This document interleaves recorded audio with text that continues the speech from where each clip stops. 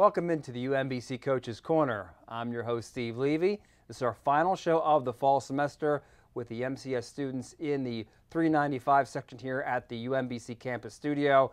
And Assistant Coach Bryce Crawford, you get to do the last show of the fall semester. So you were so successful last year that we decided to bring you back for another shot at this thing. But you got to be excited as we sit here today.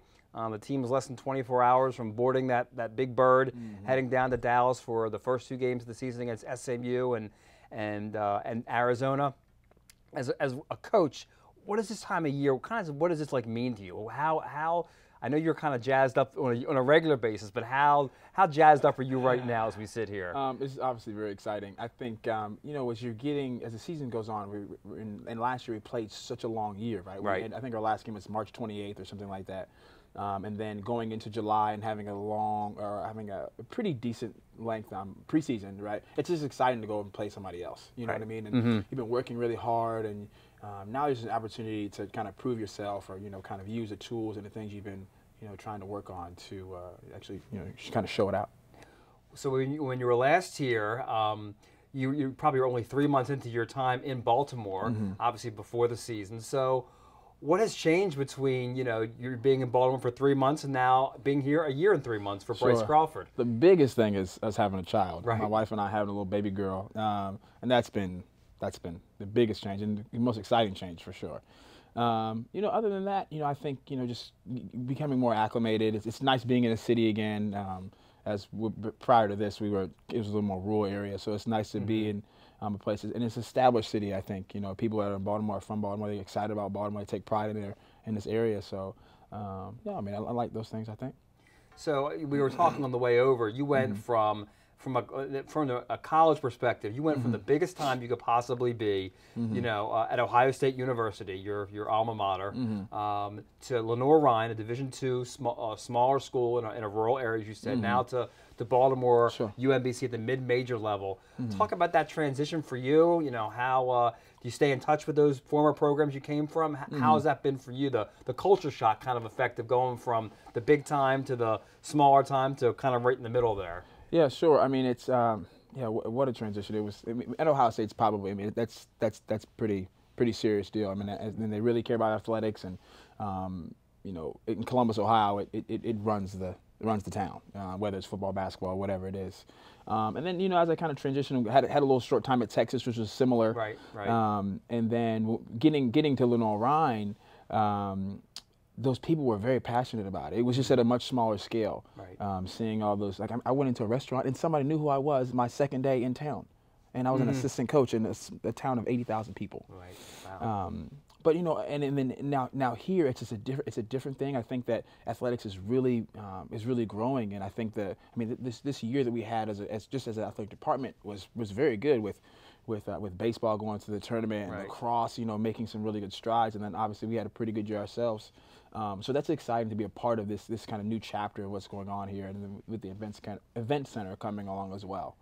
How much did last year, in terms of basketball, how much did that surprise you? Again, we were sitting here a year ago. You had no idea, how the team would be. Maybe you had a little bit of a thought, how practice was going. But 21 wins to make it to the semifinals of a nice tournament. When you kind of reflected back, what was your kind of surprise, expected? What was your kind of reaction? I think coming in here, doing a little research. I felt that the cupboard wasn't bare. I thought that we had some pretty good pieces. And I think with Coach Odom and his style, his philosophy, being quite clear to the guys and so close to his heart, I think he really is bought into it himself, which just makes it easier for everybody else to really lock into it. I wasn't super surprised, to be frank, about the success we were able to have. I thought maybe we could even done maybe a little bit more because the way that we play, I think it helps people be their best. And it puts people in a good position to do some really good things. So I thought it was exciting, but hopefully we can continue to improve upon it. Right. So let's talk about year two. You lose two seniors in Will Darley, who just had a phenomenal senior season. Ben Grace, a great senior leader for the team. You come into this year with a lot of returning guys and some newcomers expected to help out. But as you've been through the last month of practice, gearing up for the first couple games. What are your thoughts right now? Sure, yeah. I mean, the first impression was it was just so nice in terms of already having something already kind of established in year 2 and year 1. You know, everything is new. Everybody was basically a freshman. Sure, you know, sure. because no one knew anything about, you know, what Coach wanted.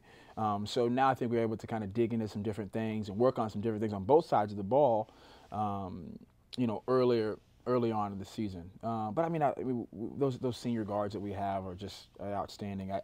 I'm sure there's some other good guard tandems and things in our conference, but Jordan, KJ, and Jarris are really stinking good, you know, and right. you know, Arkell is really growing, and you got Joe Sherman. We've got some really good pieces that I think to really do, you know, to reach our goals. So I think most of our fans know about, as you've mentioned, that kind of three-headed monster at the guard spot. But I've been talking, I think your 2 sophomores, maybe 2 of your big keys this season in terms of improvement.